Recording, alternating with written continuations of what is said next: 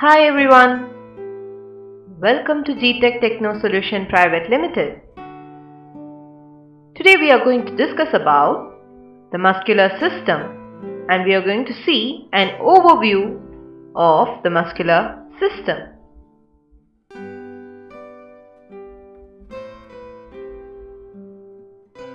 So these are the topics that we are going to cover. We are going to see an introduction about the muscular system, followed by the microanatomy of muscle fiber. Then we'll be studying about the functions of muscle. We'll also study about the functions of muscle movement, followed by the characteristics that are common to a muscle tissue. So let us see the introduction to the muscular system. Muscles cause the bones and support structures to move by alternating between the contraction and relaxation. So by alternate contraction and relaxation, your muscles enable the bone and structures to move. The bones and joints alone do not produce movement. So just by using your bones and joints alone, you can't produce a movement. You need muscles. The human body has around 600 individual muscles. You can see over here the overall muscular system a human has. So there are 600 individual muscles for a normal human. So this is the microanatomy of a muscle fiber. So you'll be having a muscle which can be further magnified to find your muscle cell bundle, individual muscle cells, microfibrils, and which is further magnified to observe that you have filaments. So first, your muscle is attached to the bone by tendon, and the muscle, on magnification, you can find the following parts: epimysium, perimysium, and endomysium. In endomysium, this part is magnified and that is known as your fascicle. Your fascicle is further magnified to observe that it has blood vessels and muscle fibers. The covering of your muscle fiber is your sarcolemma, which on further magnification you can find that you have sarcoplasmic reticulum and nucleus. On magnifying your sarcoplasmic reticulum, you can find that a muscle has small strands of myofibril. So these myofibrils, on magnification, you can find thick and thin filaments. So this is the hierarchy. What you get on magnifying your muscles. So muscle, on magnification, you can find your fascicles, and your fascicles on magnification, you can find your muscle fibers. Muscle fibers on magnification is myofibrils. So these things combine to form a muscle.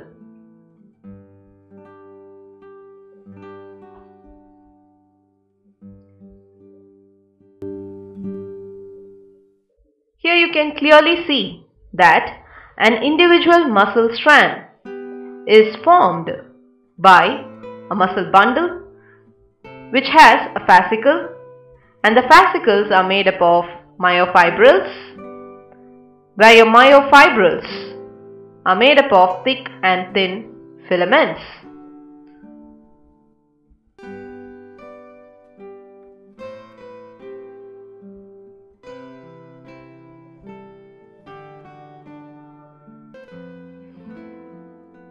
Next, we are going to see the microanatomy of a muscle fiber.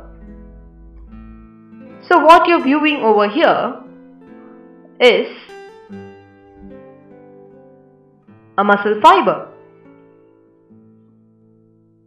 So a muscle fiber is made up of thick and thin myofilaments.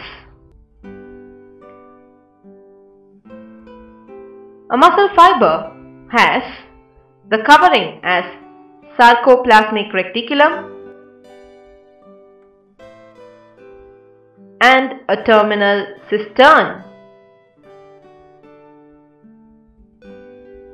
The outside covering of a muscle fiber is the sarcolemma. Inside your muscle fiber, you have mitochondria, over here you can see that, and nuclei. The structures over here is known as triad, and the strands that is inside your triad is nothing but your thick and thin myofilaments.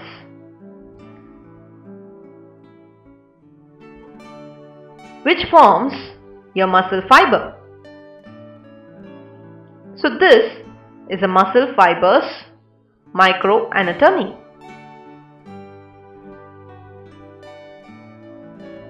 Next, we are going to see about muscle cells. The myocytes are called as the muscle fibers.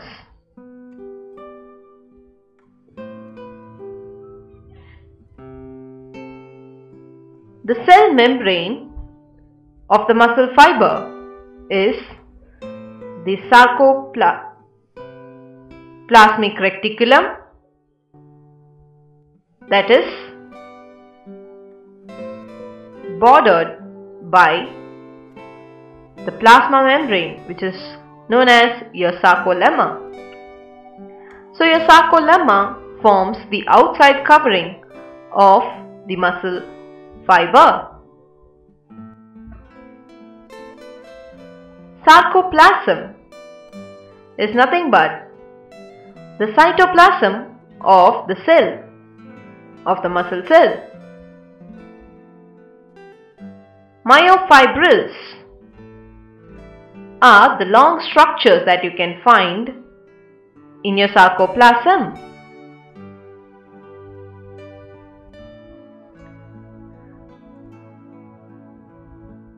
These filaments of myofibrils has the arrangement in such a way that it produces striations, as you can see over here.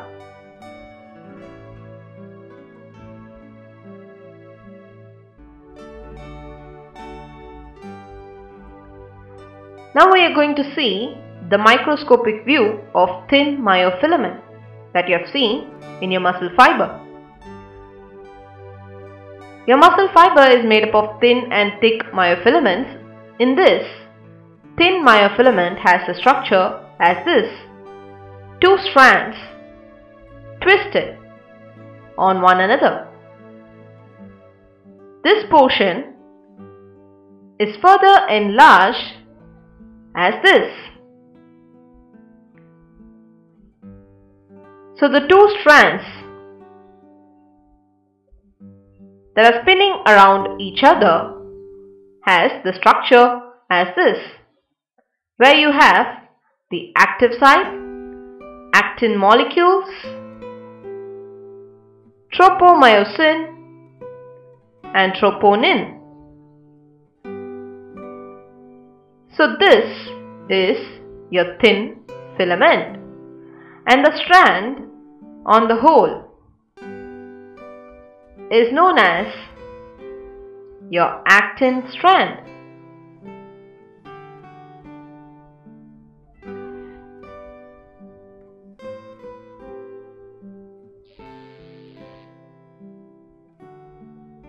Next we are going to see the thick myofilament.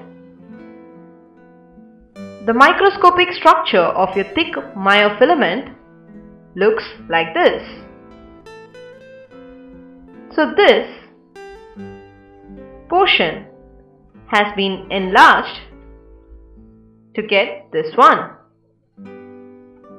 If you see, you have a part known as myosin head, which can move forward and backward by hinge. And this portion of a myosin molecule is the myosin tail. Your myosin or the myofilament, thick myofilament, has ATP and actin binding site.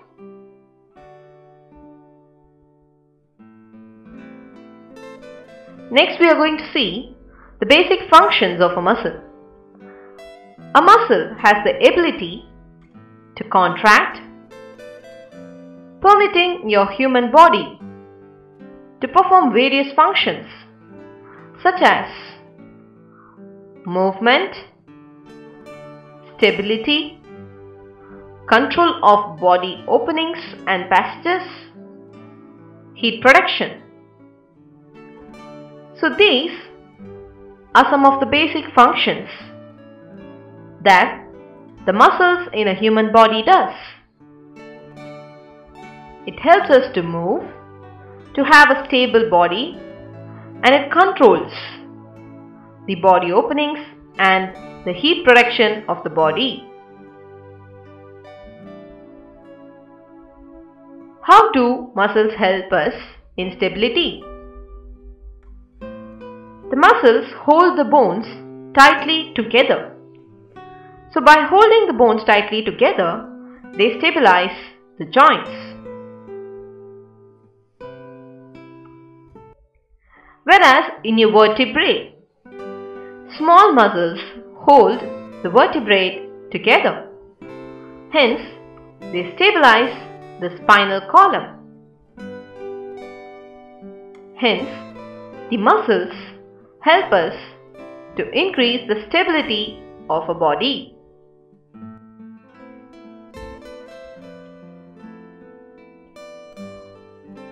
How do muscles help to control the body openings and passages? If you see, muscles like your sphincters are wall-like structures, and they control the movement of substances in and out of the passages. Example, your urethral sphincter prevents or allows urination. So you can see the sphincter urethrae muscle over here, which controls the movement of substances in and out of the passages.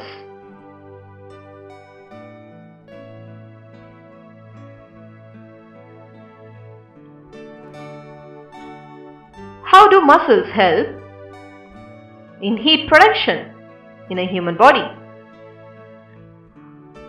The heat is released with muscle contraction, and it helps to maintain a normal temperature for the human in his body. If you move your body, your muscles will help to make your body warm if you are cold. So that is how the muscle can produce heat to make your body warm.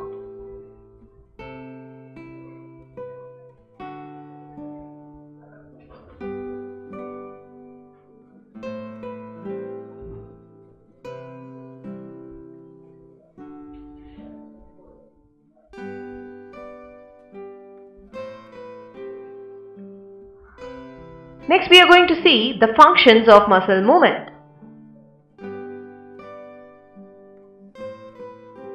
For skeletal muscles that are attached to bones by tendons and cross joints, so when they contract, the bones will move. So that is how your skeletal muscles help in movement, whereas smooth muscles, which are found in your organ walls, will produce movement of organ contents by contractions and relaxations. So that enables the movement of organ walls by the smooth muscles. The cardiac muscle produces atrial ventricular contractions. This will pump the blood from the heart into the blood vessels. So thus, the cardiac muscle produces the movement that is required to pump the blood from the heart into the blood vessels.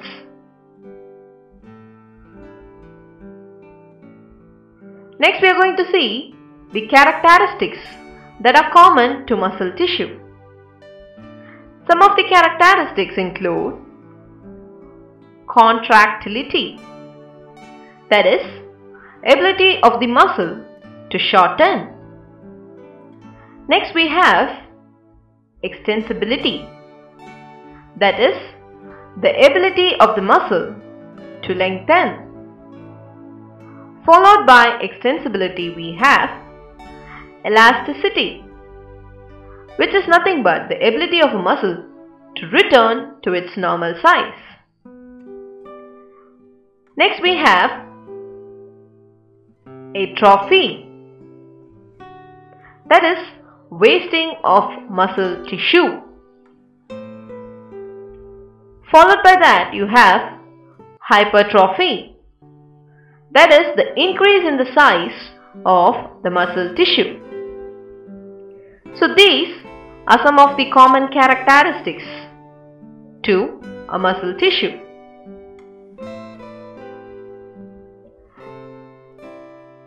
The control of your muscle tissue is by either nerve stimuli, and the muscle tissue is fed with its nutrients by small blood vessels, which is known as the capillaries.